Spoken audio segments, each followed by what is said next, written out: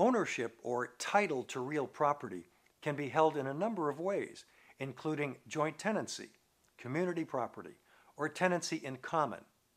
Each of these has advantages and disadvantages. If you own real property, you should know how your title to property is held. You can determine this by looking at the deed. It'll specify how the property is held. Often, titles are placed on deeds on the advice of a realtor or without much thought. However, careful consideration should be given to the options, since there are different legal rights and obligations attached to the way the title is held.